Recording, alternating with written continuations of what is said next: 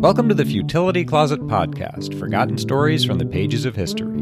Visit us online to sample more than 10,000 quirky curiosities from an imaginary prison to an untranslatable poem. This is episode 196. I'm Greg Ross. And I'm Sharon Ross. When Japan attacked Pearl Harbor, the crew of an American seaplane were caught off guard near New Zealand. Unable to return across the Pacific, they were forced to fly home the long way, all the way around the world. In today's show, we'll follow the adventures of the Pacific Clipper on its 30,000-mile journey through a world engulfed in war. We'll also delve into the drug industry and puzzle over a curious case of skin lesions. In the late 1930s, when flying across oceans was still a thrilling new experience, Pan American World Airways created a fleet of seaplanes to carry the rich and famous to exotic destinations in the Pacific. These planes were called Clippers, and they were beautiful, luxurious, and huge. A Model 314 Boeing Clipper was 106 feet long with a 152-foot wingspan and weighed 82,500 pounds, and it could carry 74 passengers, cargo, and mail over hops of 3,500 miles, landing in the water at each destination. On the morning of December 7th, 1941, Pan Am was operating 4 of these planes in the Pacific. One of them, the Pacific Clipper, was in the air between New Caledonia and New Zealand when the radio operator picked up an AM radio broadcast announcing that Pearl Harbor had been attacked. Immediately after that, the ground station in New Caledonia sent them an urgent message telling them to implement Plan A. The pilot, Robert Ford, removed a legal-sized envelope from the breast pocket of his uniform and opened it. The message said that if hostilities broke out between the U.S. and Japan, Pan American Airways had agreed to place its Clippers at the disposal of the American military. That meant the plane was now a strategic military resource, and they had to keep it from falling into enemy hands. They were to maintain radio silence, watch for enemy aircraft, proceed to their destination, and wait for further instructions. So they did.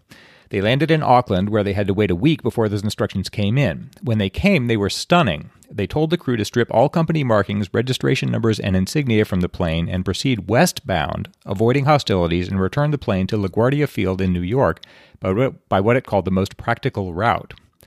Ford thought this was crazy. It meant going all the way around the world to get back home, but he could see there was no alternative. They couldn't go back across the Pacific, and they couldn't just sit here in Auckland, where the war might eventually come to them. Still, it seemed incredible. They had no suitable navigational charts, no reliable way to get fuel, food, or service, and they'd have to make their way through war zones in the Far East, the Middle East, Africa, the South Atlantic, Brazil, and the Caribbean under a radio blackout and a veil of secrecy. Not even Pan Am headquarters would know exactly where they were until they arrived in New York. In his book The Long Way Home, Ed Dover says this was the earthly 1940s equivalent of the first Apollo lunar missions and that it ventured into unknown territory in the face of overwhelming odds.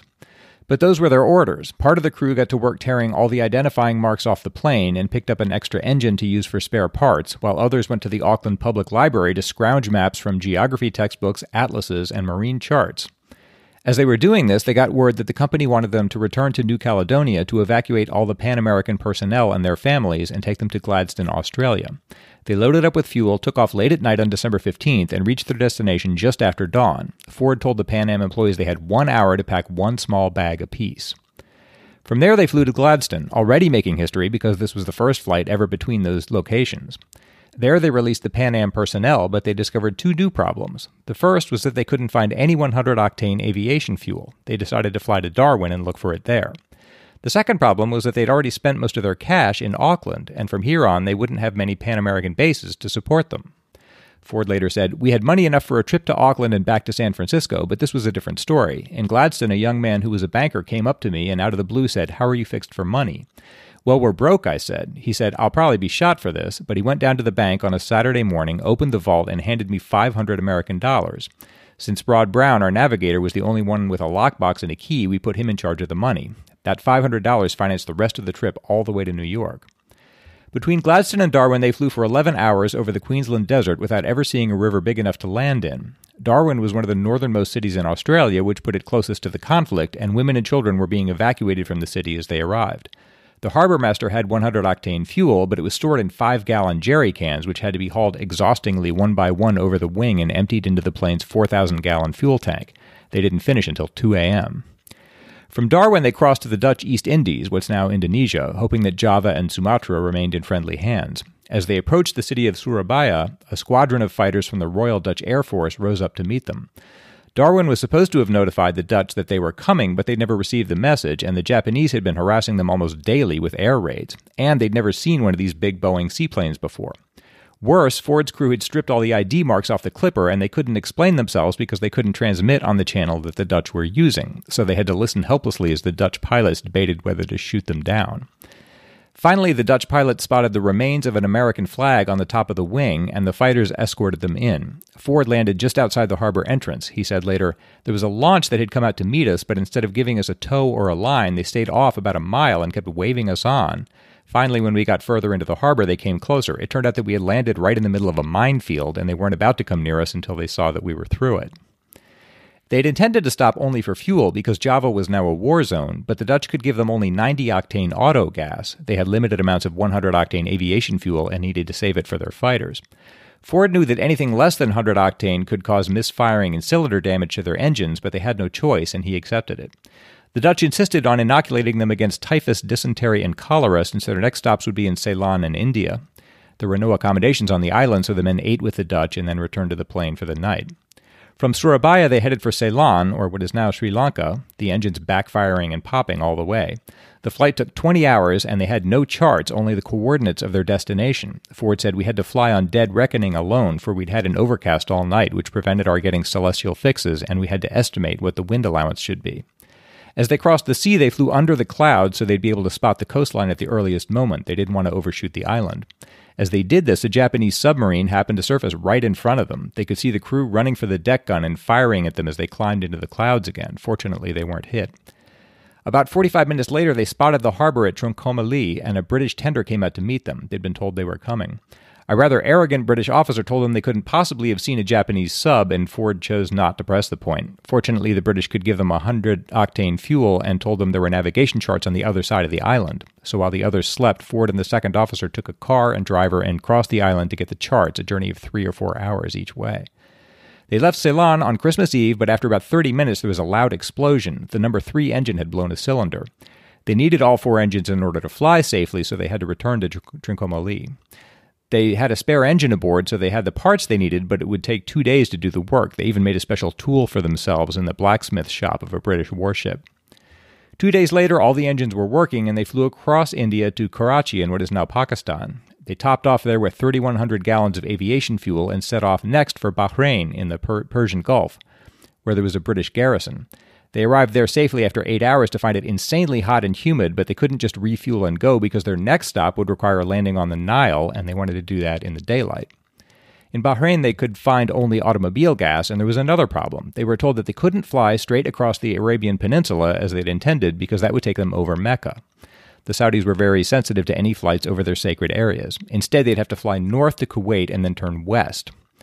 Ford agreed to that, but after flying north for about 20 minutes, he found they had a solid layer of clouds under them, and he turned west and headed straight across Saudi Arabia anyway, gambling that the Saudis wouldn't be able to tell they were there. He said later, "We flew for several hours before there was a break in the clouds below us, and damned if we weren't smack over the mosque at Mecca. I could see the people pouring out of it." He said they were probably firing rifles at us, but at least they didn't have any anti-aircraft. They flew on, crossed the Red Sea, reached the Nile late in the afternoon, and followed that to the confluence of the White and Blue Niles just below Khartoum in Anglo-Egyptian Sudan. They spent New Year's Eve on board the plane in the middle of the Nile.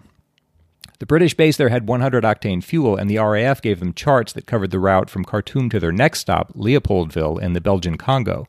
So at least they were no longer dependent on the atlases and maps they'd picked up at Auckland. In order to get enough speed to get away from Khartoum with a full load of fuel, they had to mark out a 3-mile safe section of river from which to take off. They got off safely, but the takeoff put a strain on the plane, and the number 1 engine lost the aft section of its exhaust stack and started making a loud hammering noise. The plane flew okay, though, and there was no point in returning to Khartoum since there were no spare parts there and they didn't have one on board. They decided to go on, putting up with the noise and keeping a close eye on the engine. Pan American had just established a new base in Leopoldville, and Ford chose to fly down there because the alternative would be to cross the Sahara in a seaplane, which seemed to be courting disaster. But to reach the Congo, they had to rely on dead reckoning for a time because the tropical forest became so dense that it hid the landmarks they were trying to use for navigation. Eventually, they sighted the Congo River, whose sheer size made it unmistakable, and followed that to the city, where they landed on the water. The Pan Am base was still under construction and hadn't yet established an inventory of spare parts, so they wouldn't be able to repair the engine, but they had plenty of aviation fuel. Flying out of Leopoldville was one of the most harrowing experiences of the whole trip. The temperature was high, and so was the humidity. The engines were tired, and they were carrying a full load of fuel because they hoped to fly all the way across the South Atlantic next. The current was strong, so they had to take off down the river toward a series of waterfalls. But because of the heat, humidity, and their tremendous gross weight, Ford couldn't get the plane to take off. He pushed the throttles all the way forward, but the engine manual said he could keep them there only for 1 full minute at most. He went over that limit because he had no choice. If they couldn't get airborne, they'd be swept over the falls and killed. 1,700 yards from the cataract, Ford lifted the nose, but the plane wouldn't leave the water. He tried again and got aloft, but couldn't gain altitude. The plane hovered just a few feet above the surface as the gorge came closer.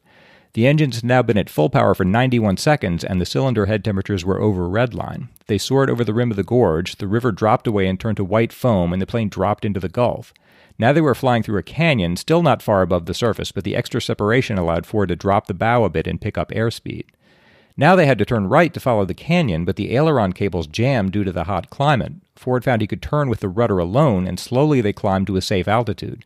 The engines had been at full power for 3 minutes, but they sounded good except for the hammering, which had never stopped.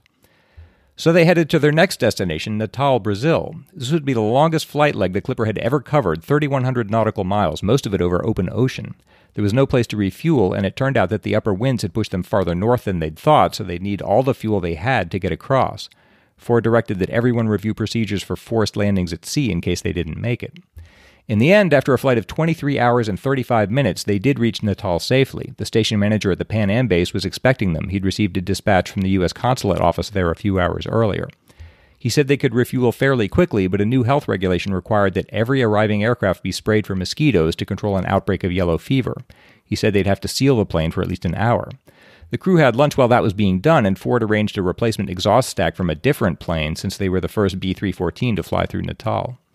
When they took off from Natal, the jury-rigged exhaust stack blew off almost immediately, so they were stuck with the hammering again, and they discovered that their safe had been opened and all the gas and food receipts and trip logs had been taken. Apparently, the fumigators had taken them. Possibly they'd been German or Japanese spies, but the receipts wouldn't have told them much of value. Ford reported the theft anyway. Now they were in the home stretch. They flew out of the Amazon basin, across the Guianas and the northeast corner of Venezuela, and after 13 hours they set down in the harbor at Port of Spain, Trinidad, at a fairly well-established Pan American base. Here they finally got a proper exhaust stack, but by now they were broke and exhausted and their clothes were filthy. They just wanted to get home. They passed into winter as they headed north and reached New York Harbor on January 6, 1942, 31 days after leaving Auckland. Ford radioed Pacific Clipper inbound from Auckland, New Zealand, Captain Ford reporting, due arrive Pan American Marine Terminal LaGuardia 7 minutes. The officer on duty in the control tower hadn't been told that anything out of the ordinary was expected, so Ford's message astonished him. World War II had just started for America a month before, and there was no flight planned for a Pan American seaplane to arrive at that time. He wondered if this was a coded message or if Germans were flying an American plane. A Pan Am rep arrived to tell him he wasn't hearing things, but seaplanes were forbidden to land at the marine terminal at night, so Ford had to circle the field pointlessly for an hour until the sun came up. In the meantime, the Flight Watch operator notified Pan Am's transatlantic manager and PR director, as well as Army Intelligence and the Immigration Service. No one else knew it, but history was about to be made. When the Pacific Clipper touched down, they completed the first round-the-world flight by a commercial airliner, as well as the longest continuous flight by a commercial plane, and the first circumnavigation following a route near the equator. In fact, they'd crossed the equator 4 times. They had touched 5 of the world's 7 continents, crossed 3 oceans, flew 31,500 miles in 209 hours, and made 18 stops under the flags of 12 nations. They'd also made the longest nonstop flight in Pan American's history, crossing 3,583 miles of the South Atlantic between Africa and Brazil. And they'd flown more than 6,000 miles over desert and jungle in a seaplane, where a forced landing would have been disastrous. When they landed, the water that splashed up on the sea wings froze solid. Ford and his crew were still wearing tropical clothes and shivered so badly they could hardly talk. A man who saw the extra engine they'd been using for spare parts said that it looked like a New Year's turkey does at this time in January. Because these were the early days of the war, all of this made a fairly small splash. No one had known about this trip until it ended, except for Pan American and a few officials of the governments whose territories they'd crossed. Ford couldn't say much even now because of secrecy imposed by the Army and the Navy. A heavily censored press release went out the day after they got back, and there was a small write-up in the Pan Am Company magazine. Ford was debriefed by Pan Am and then by the Army Air Force intelligence team, and each member of the crew got 2 weeks' leave before returning to regular flight duty. Steve Sears, the son of John Steers, the fourth officer, later said, "The crew wasn't given any citations or awards that I know of for what they accomplished. Actually, adventures like this one were a lot more common in the early days of aviation. And as often happens in situations like this, the people involved don't even realize what a big deal it is at the time. They're just thinking of the challenge, and they're all involved in meeting the challenge. It's only later, looking back, that we can now see how historic and heroic what they accomplished really was." The plane was returned to duty in the Atlantic Division and never returned to San Francisco, which means that technically it never completed a full circumnavigation. Its ultimate fate remains unknown. Some reports say it was scrapped, others say it was sold. According to Ed Dover, the only existing remnant of it is a tattered piece of fabric with the NC number on it, pinned to the wall of the Pan American display at Boeing's Museum of Flight in Seattle.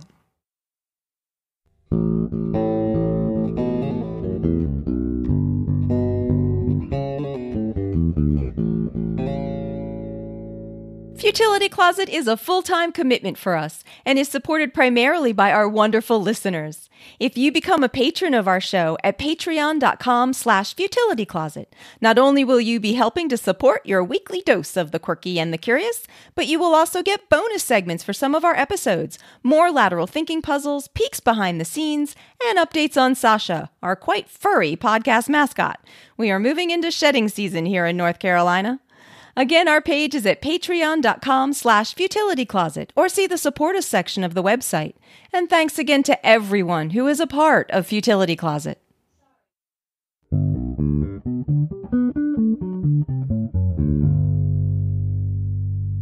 In episode 193, I discussed that many common drugs have unknown mechanisms of action, meaning that exactly how they achieve their therapeutic effects is unknown.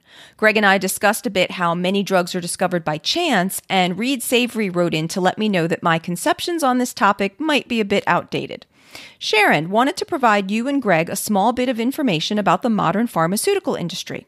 While it's true that for most of history, drugs were discovered either by chance or by mixing various chemicals and seeing what the results were in animals and people, it obviously hasn't been that simple in a long time. Even going back to the 1940s and 50s, scientists had a fairly complex idea of how various substances would react in the human body and set about creating chemical combinations with specific intent. The early forms of drugs like chemotherapy wouldn't have been possible without this research. In more modern times, Greg's statement about companies working to create specific molecules is literally true. Pharmaceutical research companies like Vertex Pharmaceuticals began using supercomputers starting in the mid-1990s to create computer-generated models of drugs in order to allow the companies to eliminate those millions of chemical combinations that had no potential and focus actual laboratory work on those that looked promising. During my time with Vertex back in 1999 to 2001, I contributed to the design of their second-generation supercomputer, which for a brief time was the fourth fastest supercomputer in the world. Always proud to be a patron, and please give a good rub from me to Sasha the Futilicat.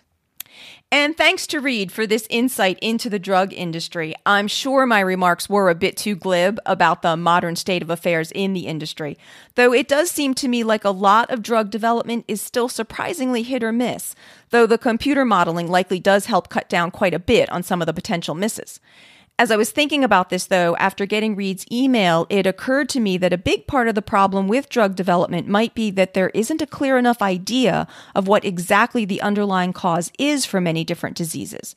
It might be known what the signs or symptoms are, or some of what seems to be going wrong in various complex diseases like heart disease or diabetes or Alzheimer's, but it seems like it's still unclear what the full picture is on the underlying issues or causes. And this means that for many diseases, drugs are targeted to symptoms or more proximal causes, but might not be targeting the underlying causes and therefore might not be as effective as drug manufacturers would like. You can't design a solution if you don't quite know what the problem is. Exactly. In another perspective on this topic, Will Denahan wrote, "Dear/meow, Sharon, Greg, and Sasha."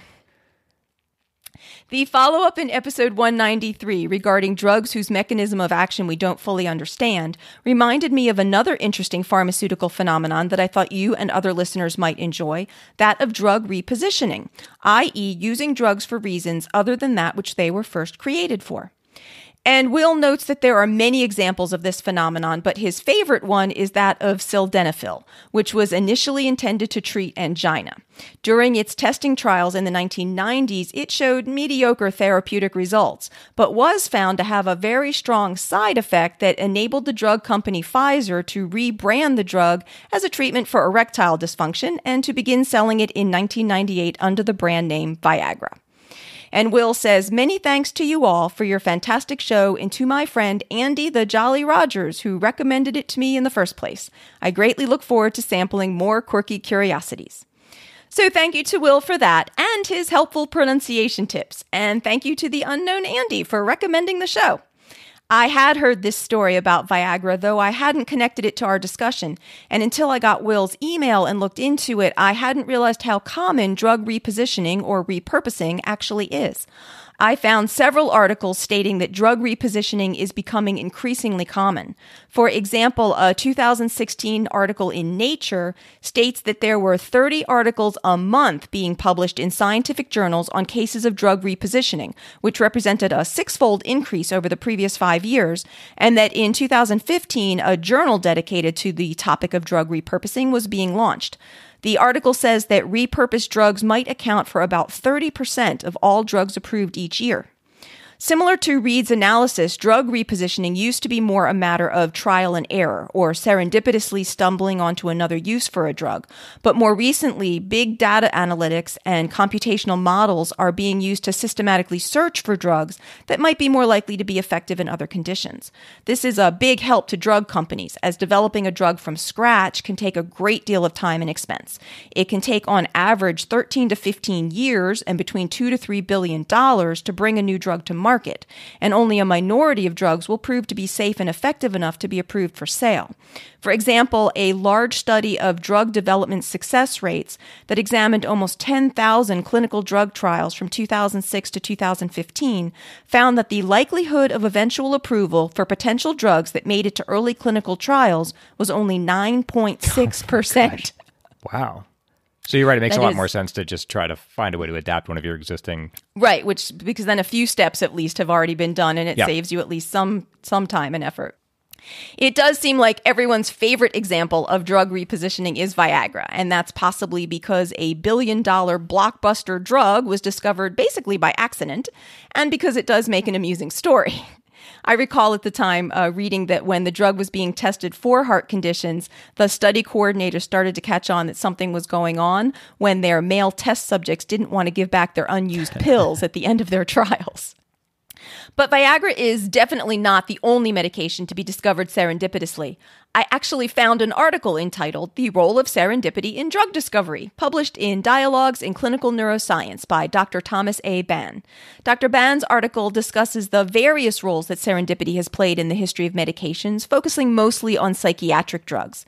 He mentions several drugs that were discovered while looking for something else, such as the discovery of chlorpromazine, marketed as Thorazine, as one of the first drugs used to treat schizophrenia and other psychotic disorders, and which was discovered while searching for drugs to kill parasitic worms.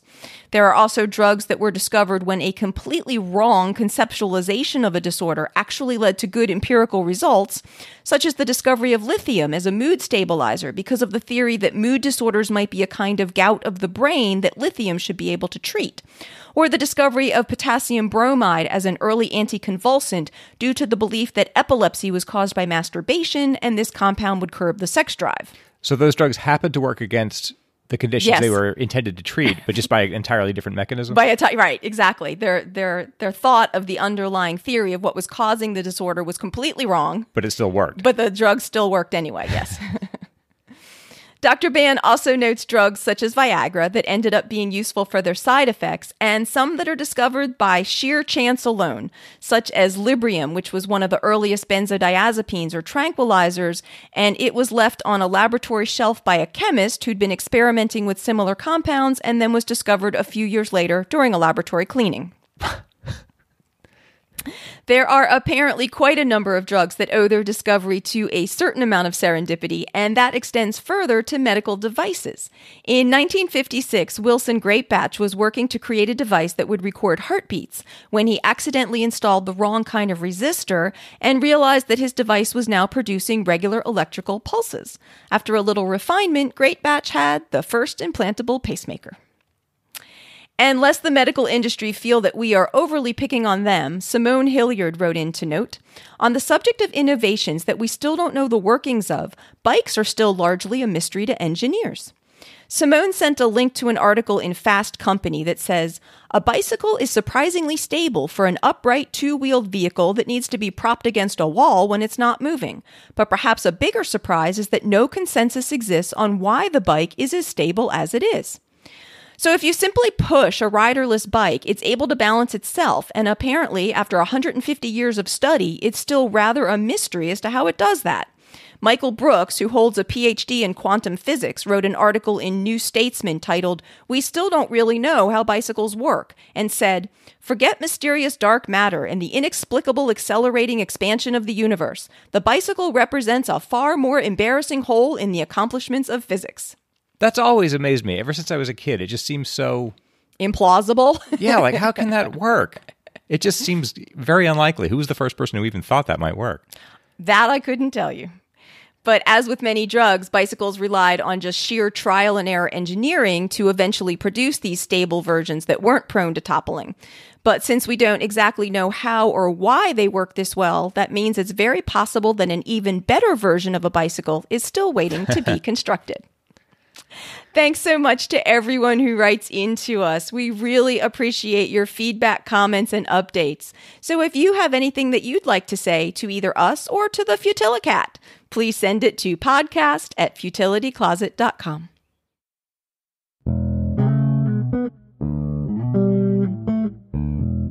It's my turn to try to solve a lateral thinking puzzle. Greg is going to present me with a strange-sounding situation, and I have to work out what's going on, asking only yes or no questions. This is from listener Arabo Avanes. In 2014, a 15-year-old boy appeared at a trauma center in New Delhi with ulcers on his forearm. The doctors found that he'd injected mercury there at least 3 times. Why had he done this? So he did this deliberately? Yes. Apparently he got the mercury from a thermometer and a sphygmomanometer. Was he trying to cure another illness? No. Oh, mercury's been used like in the past to cure different things. Oh, yeah. So, okay. Was he laboring under some false belief? Yes. Some misapprehension about something? So he believed that by injecting himself with mercury, there would be some outcome. Yes. That he desired. That's right. Okay. Was this outcome, I guess there's 2 things it could be. It would either be that the outcome would be ameliorating something negative or causing something positive. So was this outcome, he hoped, causing something positive? Yes. As opposed to reducing something negative? Yeah. Okay. So he was he hoping to, I don't know, make himself radioactive like Peter Parker and become Spider-Man or something like that? Well done. That's basically it. Are you serious? He'd seen the movie X-Men Origins Wolverine and believed that injecting mercury would convert his bones to metal, similar to Wolverine, whose skeleton is reinforced with adamantium in the movie. Okay. Deepti Suchiga and colleagues wrote in the Journal of Laboratory Physicians. Interestingly, he had a past history of multiple bites by spiders to simulate Spider-Man. Surprisingly, he had no other psychiatric problems and had a normal IQ. Doctors found that mercury was only under the skin, so they were able to fix him up with a skin graft. Interestingly, a 15-year-old girl did the same thing for the same reason in Sri Lanka in 2016. Those doctors wrote that the movie, quote, gave the wrong impression that injection of liquid metals to the bones can convert bone to metal. They added, we suggest to include a warning saying injection or ingestion of mercury can cause serious bodily harm at the start of this type of movie. So in the movie, Wolverine has liquid metal? Yeah, the character has, it's called adamantium, but basically a metal fuses to the skeleton, as I understand it. And he somehow thought mercury would be close enough? That he could do that to himself. Oh my gosh. So thanks, Arabo, for sending that. Thank you. And if anybody else has a puzzle they'd like to send in for us to try, you can send it to us at podcast@futilitycloset.com. This podcast would not still be here today if it weren't for the generous support of our listeners. If you'd like to help support the show, please check out our Patreon page at patreon.com/futilitycloset or see the support us section of the website at futilitycloset.com. While you're at the site, you can also check out Greg's collection of over 10,000 quirky curiosities. Browse the Futility Closet store to see the cool penguin-adorned items you can get. Learn about the Futility Closet books and see the show notes for the podcast with links and references for the topics we've covered. If you have any questions or comments for us, you can email us at podcast@futilitycloset.com. Our music was written and performed by the ever-impressive Doug Ross. Thanks for listening, and we'll talk to you next week.